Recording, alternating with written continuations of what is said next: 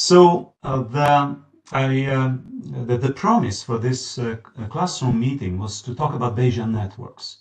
That was just a short introduction to put it in a broader perspective.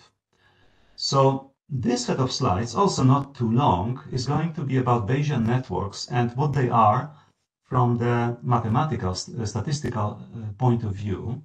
You see how great the idea is after seeing this presentation. In the third presentation, we'll look at some practical things about Bayesian networks like learning and modeling. So the second session, Bayesian networks, I'm going to talk about Bayesian graphical models.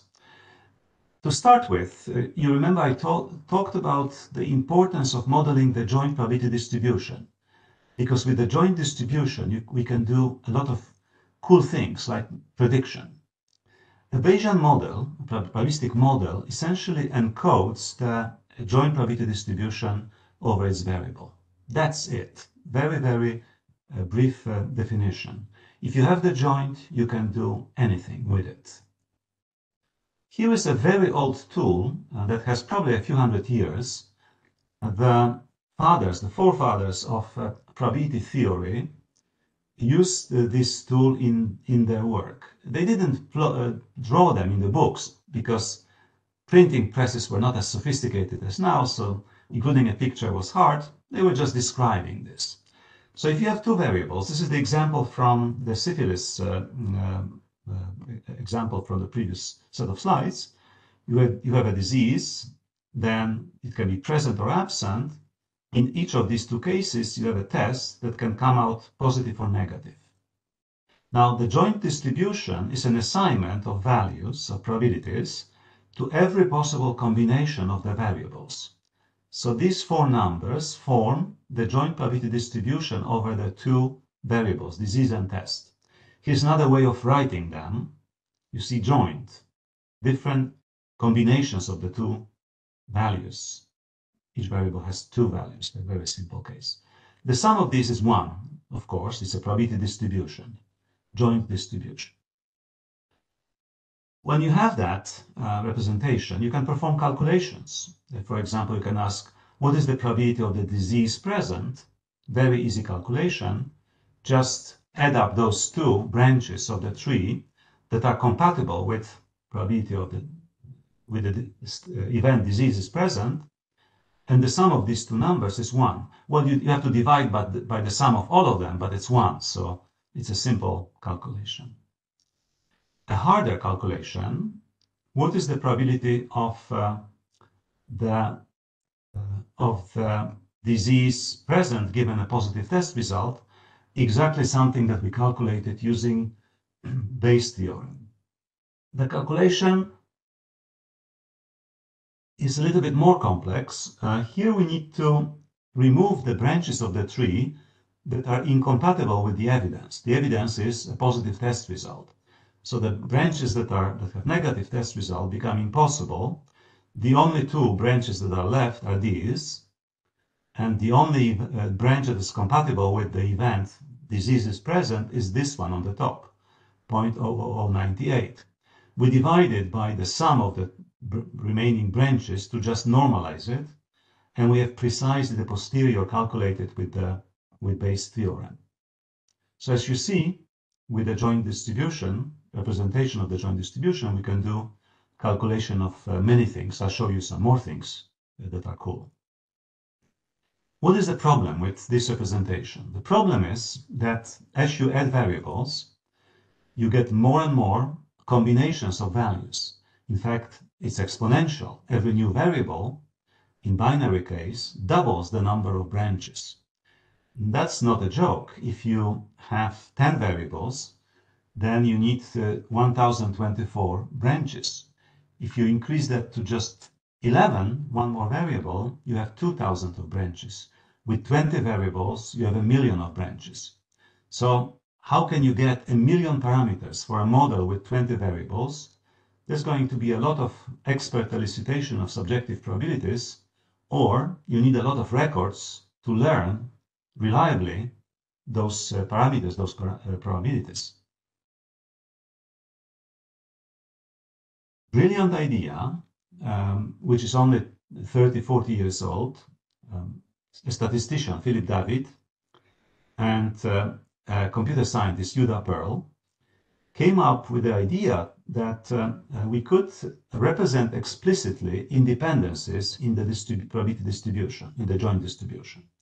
The idea was actually started with Philip David in 1970s. That was his doctoral dissertation, if I remember correctly. He developed a formalism that would allow him to represent joint distributions compactly using independence. Yuda Pearl worked it out in 1980s and developed Bayesian networks. He's a computer scientist, so he made it practical, computational, working out using the ideas of Philip David. Of course, he had also some of his contributions were completely new, but the foundations were laid by Philip David. Brilliant ideas are obvious once you have them. Of course, it's an obvious idea to use independences. We sometimes say somebody rediscovered the wheel. What we mean by that is he discovered an obvious idea. We knew about it already, right? So it's an obvious idea. It is obvious because we have it. We have the wheel. But if it's an obvious idea, then why none of the civilizations in the Americas had the wheel? Of course, you can say Incas were running on the mountain slopes, hard to get a wheel there. Aztecs, Olmecs, well, they actually had some flat areas, hills and flat areas. But in case of Mayans on Yucatan, this is a pyramid in Chichen Itza, and this is an old Mayan road. They had roads even, and they were carrying loads on their backs on this road. So they didn't have the concept of a wheel. A wheel would be very useful. Brilliant idea. Now, how can you use this idea? If you have a joint distribution over n variables, you can easily write this as a product of conditional distributions. This is also very easy to understand, to prove, by the definition of conditional probability. If we take this on the right-hand side and on the left joint, then we need to divide it by the probability of the condition, which is x2 through xn. You multiply both sides by that, and then you have this multiplied by the probability of x2 through xn. You apply the same reasoning for the other thing recursively until you have nothing to condition on. So we have a product of conditionals instead of the joint. If you have 4 variables that are binary, or actually any number of states, here's what you can do. And there are many ways of writing this because it all depends on which variables you pick first. As many ways as there are permutations of n. For 4, we have 24 different ways of writing this factorization. No savings yet, nothing gained, but just a factorization. For some factorizations, we can encode explicitly independences. We can simplify those factorizations by our knowledge of independences. How do we know that things are independent? Well, we know it by observation, by experiments, by measurements, or by common sense. For example, here is A is independent of C. We know, it has been confirmed also by experiments in psychology, that IQ result, which says something about intelligence, is independent of our sex. Women and men are, on the average, equally intelligent. We know it, and it's been tested also. We know some conditional independences. For example, there is a strong dependence between shoe size and reading ability. The larger your shoe is, the better you can read. But that dependence disappears when you condition on age. So you look at people of different ages. You look at 2 years old, 3 years old, 5 years old. You will notice that when you look at 5 years old only, then there is no dependence between shoe size and reading ability. So that dependence comes because there is a common cause, age. The older you are, the bigger your foot, the better you can read. We know about the conditional independence. When we condition on age, that dependence disappears. So now, given these three independencies and a factorization, we can simplify it. Probability of A given C, if we know that A and C are independent, then C tells us nothing about A, we can remove it completely. We can simplify it into probability of A. Let's look at this one. Given C, D and A become independent. I'm conditioning here on C already, so A is completely irrelevant when I condition on C. So I can remove A from this factor and get a simpler formula. The same for that one. So the factorization becomes simpler. Now, what are Bayesian networks mathematically? Bayesian networks are a graphical representation of factorizations of joint probability distribution. We do it in such a way that we draw arcs from the conditioning events to the variable before the conditioning bar. So A has three variables it's conditioned on, three arcs coming into A. C has one arc coming in from D. Please note that there's only one incoming arc into C. And D has no incoming arcs. For every factorization, you will have a different graph, directed acyclic graph. The acyclicity comes from the fact that in this factorization, you will never have a situation that you have, let's say, D here, and then you are conditioning on D. Because once you have D here before the conditioning bar, it disappears from the rest. So it's always an acyclic graph. Some factorizations can be simplified. As you remember from the previous slide, I get a simpler factorization. And the graph drawn from this factorization is simpler. Now that has practical implications. First of all, absence of an arc is a graphical representation of independence, but also it reduces the number of parameters that I need to represent my joint distribution. Bayesian networks, the way I presented them, are equivalent to probability trees. That's just another graphical way of representing joint distributions. But they are much, much more efficient. I told you that with just 20 variables, I would need 1,000,000 parameters. Here we have 70 variables. This is a practical model modeling different diseases of the liver. We have quite a number of them. We have 9 different variables, and some of them have multiple states even. So we have 9 variables that represent diseases. We have blue nodes represent risk factors, history data, green nodes, symptoms, and test results. With 70 variables, if you used probability trees, you would need roughly 2 to the power of 70 parameters. If they are all binary, but they are more than binary, so it's even more than that. That's 10 to the power of 21. That's a huge number. That many parameters you would need to represent this joint distribution. With Bayesian networks, with this Bayesian network, you just need 2,100 numerical parameters.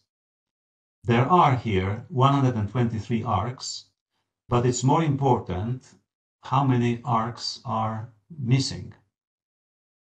There are 2,400 arcs missing that could be drawn in a complete graph, but you see they are missing. Every time you see a missing arc, that represents an independence. An arc, you saw on the previous slide the mathematical view of Bayesian networks. Here, in a practical model, I can move over to the practical view of Bayesian networks. An arc denotes a causal influence. absence of an arc means that the variables are not directly causally related. Maybe they are indirectly related, but not directly. So an arc denotes a causal influence. We talk causality here because, not because Bayesian networks are always causal, no, but they are able to represent causal influences. So when you build them and you draw the arcs causally, you actually are building correct Bayesian networks representing independencies correctly. There is an assumption, an axiom for that. Counter examples to that axiom are not very convincing. This is even more impressive. This is a model for diagnosis of diesel locomotives consisting of over 2,100 variables. If you wanted to represent the joint probability distribution over these variables, you would need, these are all binary nodes, you would need roughly 2 to the power of 2,100, which is 10 to the power of 600. There are 3,600 arcs. It's a spaghetti of connections, but it's more important how many arcs are missing. There are 2,200,000 independencies, missing arcs. That's more important. And we can specify this joint distribution with just 12,000 parameters. Still a lot, but the model was constructed semi-automatically from fault trees that were drawn for the diesel locomotives for diagnosticians to use it. Now, to give you an idea of the brilliance of this representation of the independencies, 10 to the power of 600 is gazillion times more than the number of atoms in the universe. That should be impressive, right? We can represent practical problems using probability theory, problems that would be out of the question without this brilliant idea of representing independencies. I referred to causality, so let's forget about the mathematics now. I just presented the mathematics to show you how good the idea is. You see that we were really thrashing around that idea for quite a while. You'll see further on in these slides that there are relatives of Bayesian networks that we've been using for a while and that you have been using also. Bayesian network, in any case, consists of the structure. The structure represents independencies, or the other way around, represents direct causal influences between variables.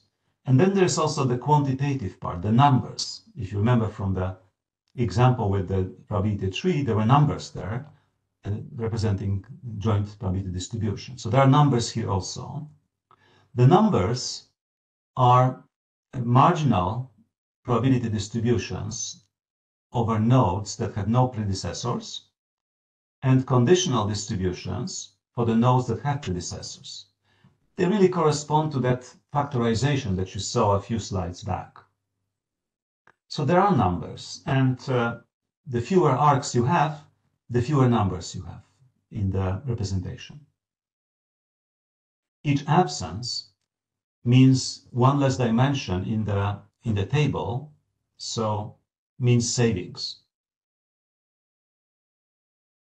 Inference, Bayesian updating, Bayesian inference, application of Bayesian theorem, Bayes theorem. You can answer questions like, what is the probability of an invasive cervical cancer in a female patient with high-grade dysplasia with a history of HPV infection? You can imagine that as observing some variables and then spreading information across the network through a repetitive application of Bayes theorem. The more sparse the network is, the faster the inference is. I'll show you a little bit later inference in the models that you just saw. You can ask the question, what is the probability of an invasive cancer if you vaccinate a patient? You can, so that's manipulation. In manipulation, we set from the outside the value of this variable, Then there is, again, a formalism developed by people working in this field that tells you you just need to forget about the incoming arcs. The rest is capable of predicting the effects of your manipulations. And you can also calculate that. The conditional probability in the slightly modified network. Now, I mentioned to you that Bayesian networks are not very far from the things that you have been doing in your studies so far.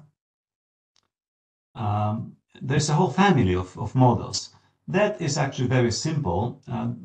This is a Bayesian network, but approximated. We show every node is binary.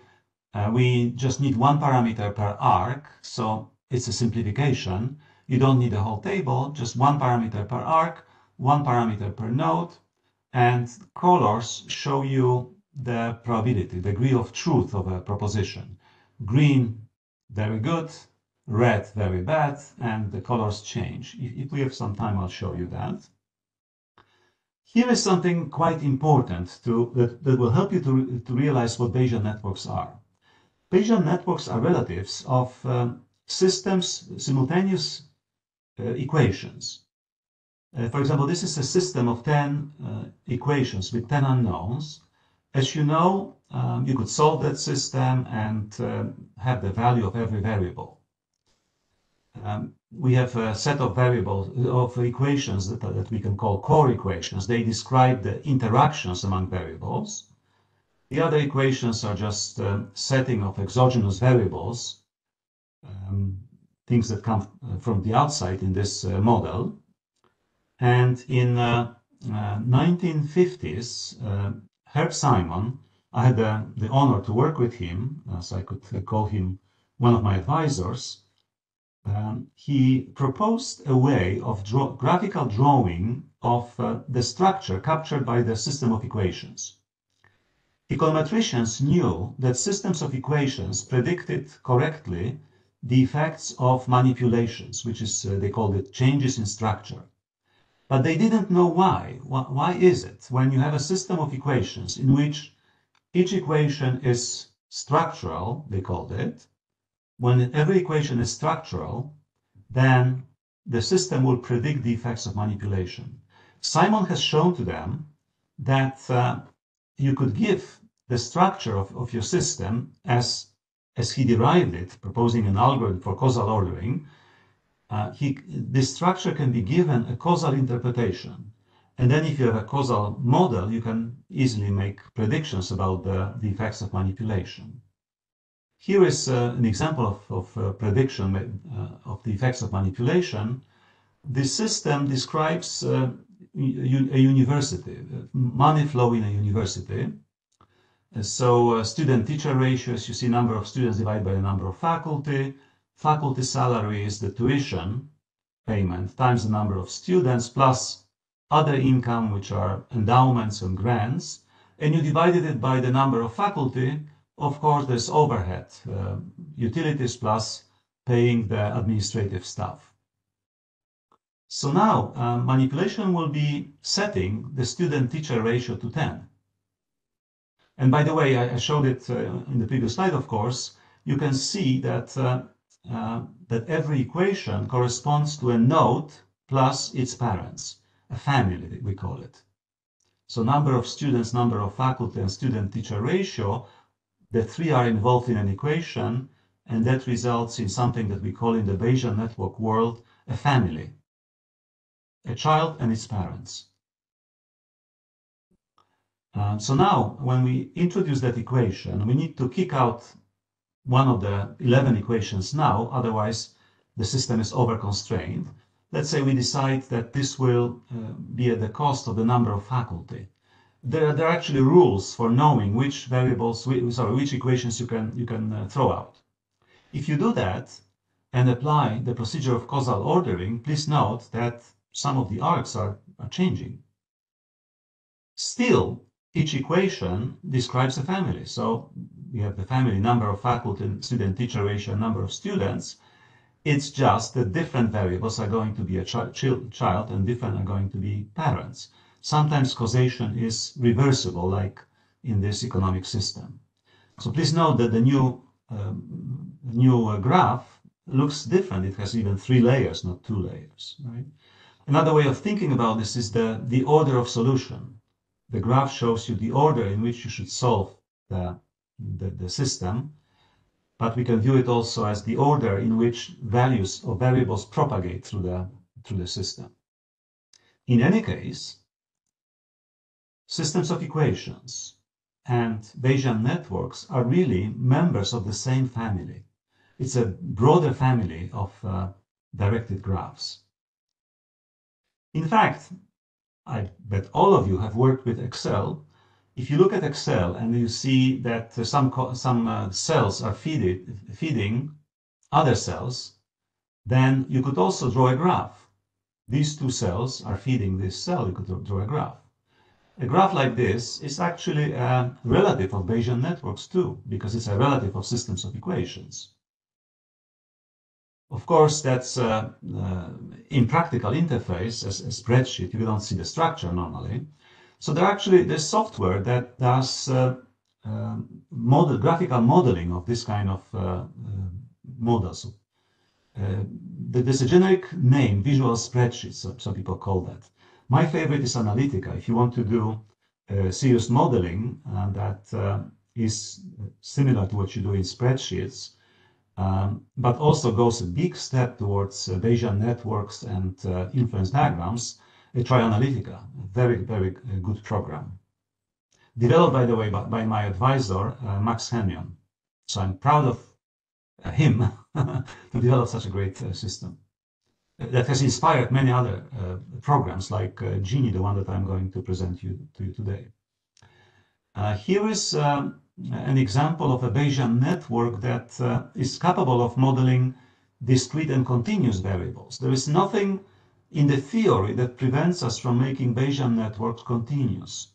So in a way, very close to systems of equations. These variables contain equations, others contain maybe distributions, and you can mix that, intertwine with discrete nodes, discrete and continuous nodes. This is capturing a physical process in heating and cooling of buildings, equation that describes the interaction between the cold water outlet temperature and other temperatures. Directed graphs are great because of the interface, the insight that you get into the problem by just looking at them. You can reconfigure them, and they have sound theoretical foundations. So it's not some kind of hocus pocus, but this is just probability theory, decision theory, in engineering modeling. I told you that Bayesian networks are closely related to systems of equations. So you may ask yourself, what about systems of differential equations? Well, it turns out that there is an extension of Bayesian networks to systems of difference equations. Difference equations are essentially equations with discrete time. That's the only difference. But you can model with them dynamic systems.